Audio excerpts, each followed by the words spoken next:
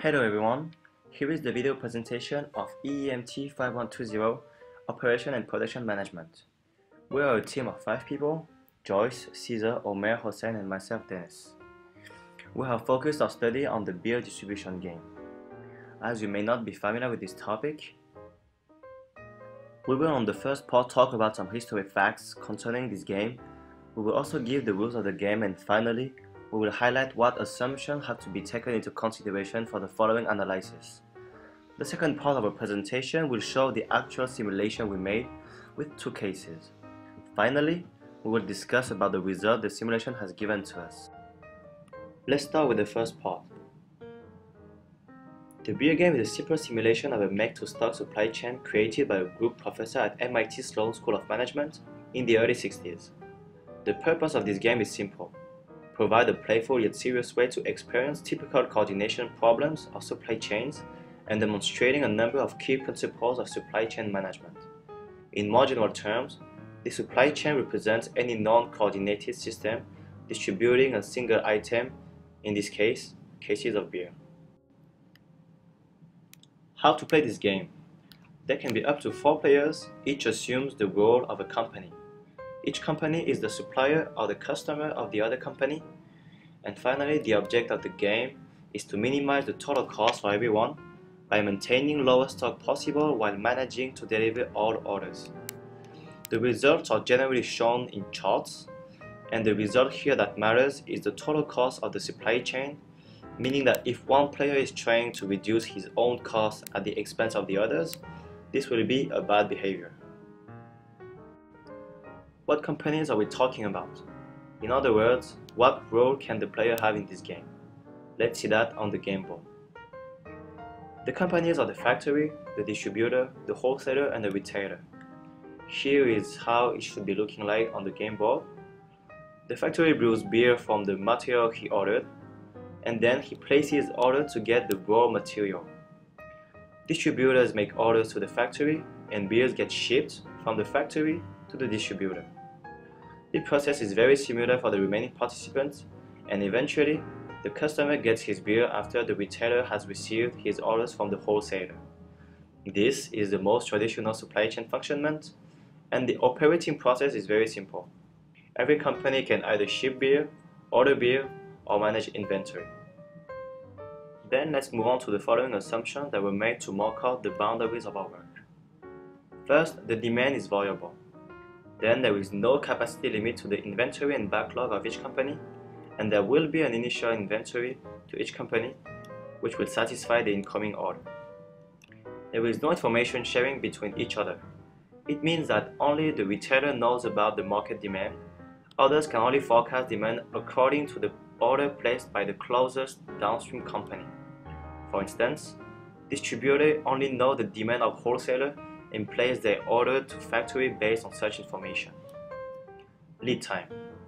It means that there will be time lag between placing order and receiving products. In the game board above, the lead time equals T1 plus T2.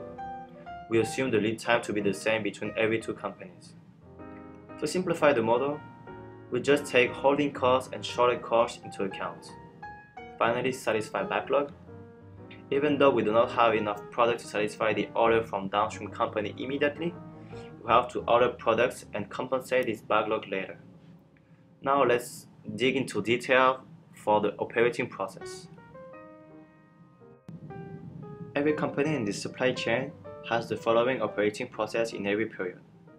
First, they receive products from upstream, in other words, these incoming goods. Then they're shipping products, meaning the outgoing goods, according to the order from downstream. They will have to manage the inventory and backlog, as we said before. But most importantly, they will have to forecast demand based on order from downstream company and place order to the upstream company according to our prediction and inventory situation. Now, we can move on to the second part, the simulation. Based on the existing game introduced in the first part, we simulate our game based on several rules. First, we define the holding cost is $1 per unit and backorder cost is $5 per unit. To make our game more realistic, we add another factor, selling price. $2 per unit. Since it's constant, it won't affect our inventory and order strategy. Besides, another critical factor is lead time. We define it as 2 weeks. It means that the time since we place our order till we receive our products is 2 weeks. To simplify our game in the supply chain, we choose to act as a factory. The main difference is that there will be no delay to our ordering products. Now, let's introduce our game players. There are 2 teams playing simultaneously. The only difference is the ordering strategy. Team A will explore their mind and decide by human perception. Team B will employ math model to forecast the demand and decide the number of the orders. In this way, we can determine the effectiveness of our forecasting model. This is our game surface. Both of the 2 teams will play game on it. There are 2 games. The difference is the trend of demand. In the first game, the trend is exponential increasing, and the second one is seasonal trend. And there are 24 weeks in each game. Every week, CISA will announce the demand according to a random number generating program. Besides, each team will receive beer from upstream company and then ship beer according to the demand. Then, the game program will show the inventory and backlog state, cost and profit automatically. Based on the state and their forecast, they will place an order. To avoid being affected by too many other factors, we require each team decide the order in 20 seconds. Understand the rule of our game? Let's start.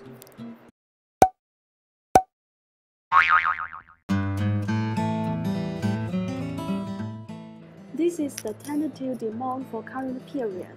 Team A and B will place their order based on the trend, but the trend will change until actual demand of each week is determined.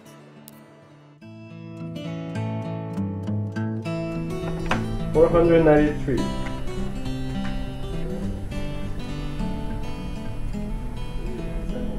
That's great. So 77 more.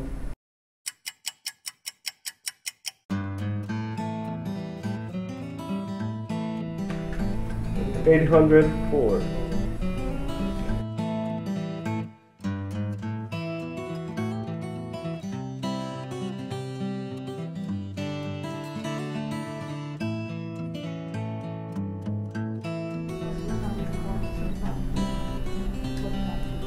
No, it's not like that. Oh my God!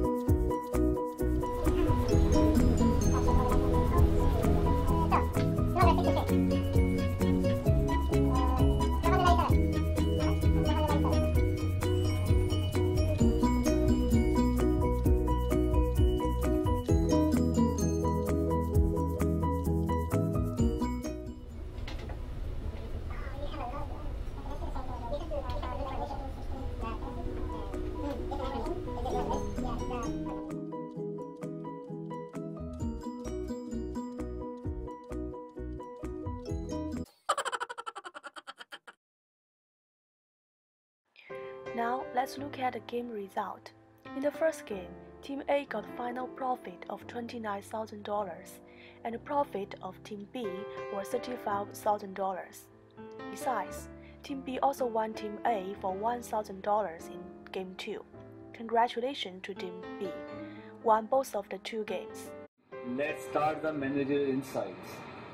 First, we will take the Team B of the exponential trend, and we can see from the profit graph of the Team B there's few interesting things noting in the profit graph. The first is like that we have an initial inventory of 10, but in the start we get an order of more than 10, so we have to start in the backlog, and our profit decreases in the negative values, and the backlog continues till week 3 until we get our orders.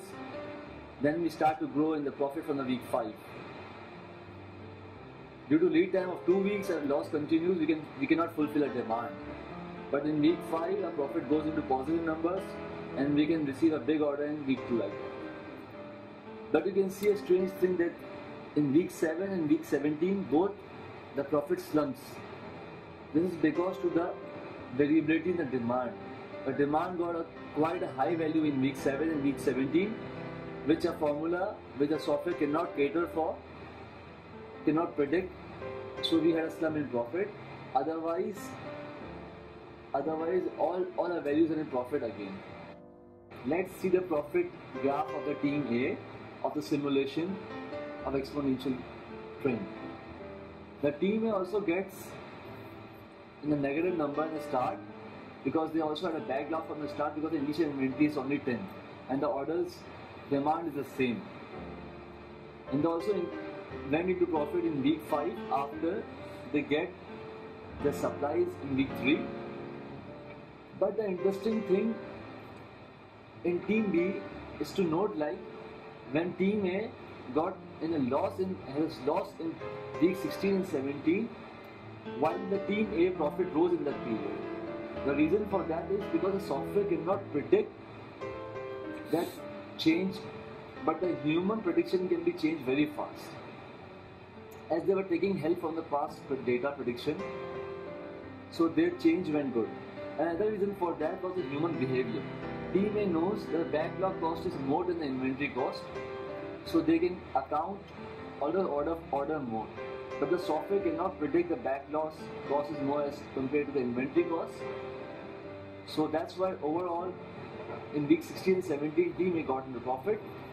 But if you compare the overall profit of team A and team B had a greater profit than team A.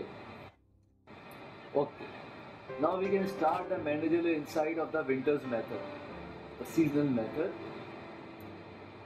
We will start first with team B and see the profit chart of the team B. You can see, as I said before, we had initial backlog from start, as initial inventory was 10 and initial order was 39.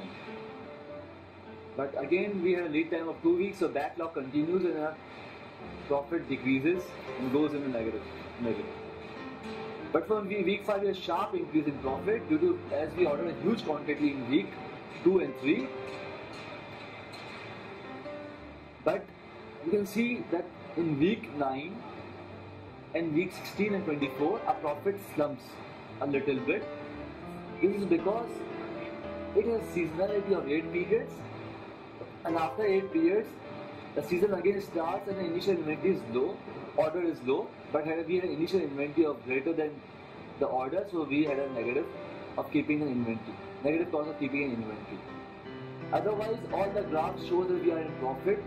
We increase the profit from week 9 to 15 and from 17 to 21 as the software can predict easily the trend. Let's see the profit margin of team A. The team A does not use the software to predict the demand, but they use the demand of the previous years to see. Although there is not that much difference in profit between team A and team B, but there are many interesting and many insights we can see from team A. They had the same backlog till week 3 and their profit increased from week 5. But there is a very amazing trend in them. Just before the new season starts, when team B starts profits to decline, their profit gets to a sharp positive incline in week 8 and then a very sharp decline in week 9 and week 10. The reason for that is because they ordered nothing in week 6, seeing the start of a new season, as in the start of new season demand would be low. So their backlog increases a lot and which get that into loss. This software takes care into account. The same trend occurred in week 16 and week 24 But overall team may also cater for a trend and seasonality factor, but they could not remove the noise factor that good as the software did.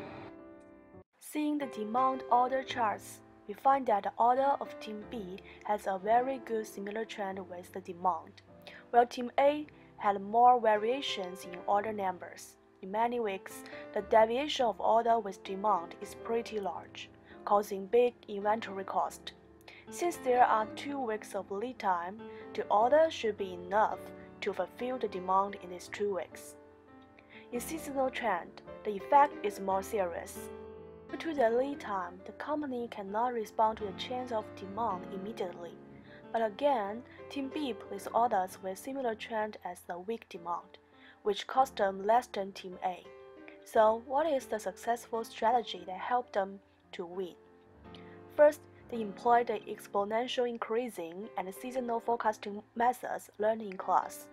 What's more, they take the lead time of 2 weeks into the forecasting model. Actually, the backorder and inventory cost can also affect the ordering strategy.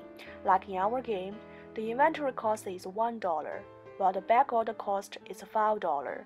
It means that it will cost less to have inventory than backorder. If we swap the two cost figures, then they tend to have backorders than stock products. So from the assumptions we introduced in the first part of our game, we find that the lead time and information limitation have put more pressure and trouble in responding to the demand change.